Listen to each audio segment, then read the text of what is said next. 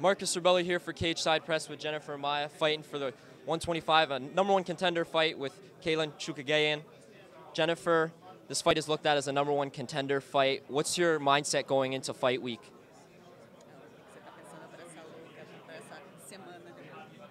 Estou com as melhores expectativas possíveis. Eu treinei muito para essa luta. Estou muito feliz de estar dentro desse card, né, que é um card muito especial. Está lutando aqui em Nova York, no Madison. Então, estou com as melhores expectativas possíveis. I'm happy this is a special card in Madison, the first time in New York. She's training hard, but is very happy.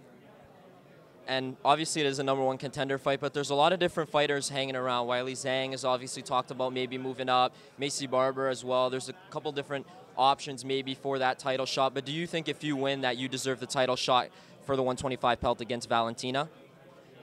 Assim, o que você, né, faz movimentos, enfim, diferentes, o que está preparada, enfim, para depois treinar com a Valentina, o que tem de diferente, né, para dessa luta, enfim, para depois treinar, lutar com a Valentina.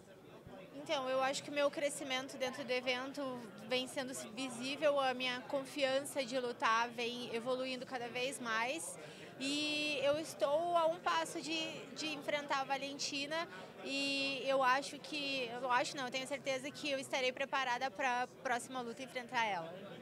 I am grow up in division and try and the next fight I winner. And after, I believe and hope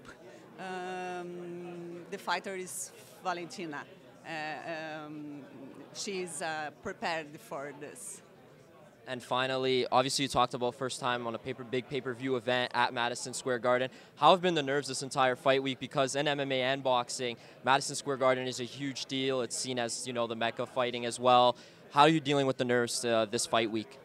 Tá falando que, para finalizar, né, que o Madison é o templo do MMA e do boxing. Então, assim, qual que é o teu nervoso, entende? Qual que é a tua emoção de estar lutando no templo do MMA e do boxing? Eu me sinto muito feliz e privilegiada por estar lutando aqui, né? Então é uma sensação e uma realização incrível assim na minha carreira. I'm happy and special person for this. Thank you very much for the time and best of luck Saturday. Thank you.